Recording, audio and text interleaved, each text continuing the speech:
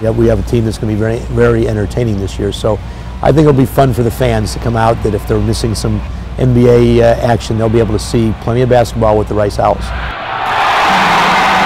We want some support. I mean, we're going to win some games, but we're going to win more games with the support and with the fans in the stadium. Coach Braun's done a really fine job of bringing in some really high-level recruits. Obviously, Arslan and Tamir are two really good players, and same with some of the freshmen.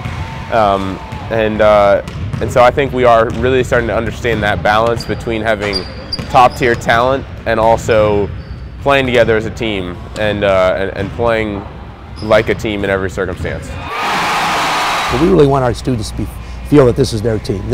They're a part of our success, they're a part of our atmosphere, and Tudor Fieldhouse really is built with that in mind. We've got the opportunity to put Autry Army, which is our fan base, Autry Army, in our end zone there by the opponent's team's bench and really create a home court advantage. So if our students will come out, they can give us one of the best home court advantages in the country, and it's important that they realize that they're so much a part of what we do.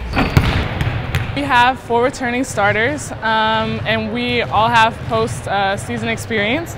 So I think that should definitely help us have a good season this year. And then we are ranked number 2 in the conference.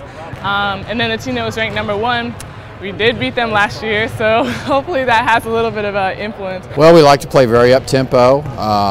We like to shoot the 3. We like a very fast pace. DeFrance is one of the more exciting players in the country, really. She's only 5 foot tall.